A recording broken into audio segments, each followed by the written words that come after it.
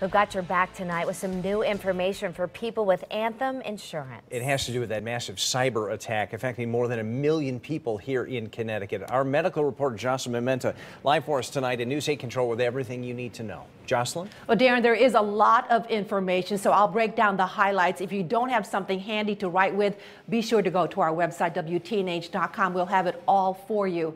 Here's what you need to know. First, Anthem is now offering free identity protection services to all current and past members dating back to 2004. You can sign up for it even if the hackers have not utilized your information. The free services include identity theft repair assistance, credit monitoring, child identity protection, and phone alerts. You can access the services by going to the website anthemfax.com, which is available 24/7.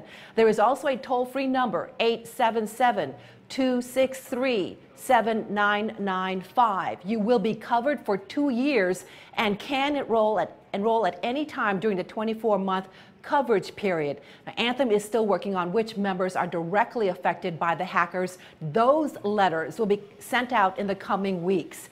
If you have been compromised, you will be eligible to receive identity repair assistance with a dedicated investigator to help you. Now, for our Spanish-speaking viewers, hablo un poco de español. Por favor, me perdone como yo todavía estoy aprendiendo.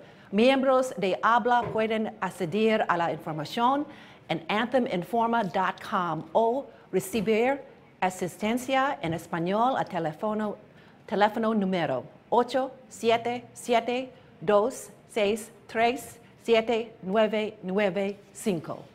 Again, this is for Anthem members, both current and former members going back to 2004, even if you have not been directly targeted by the hackers. Darren and Ann?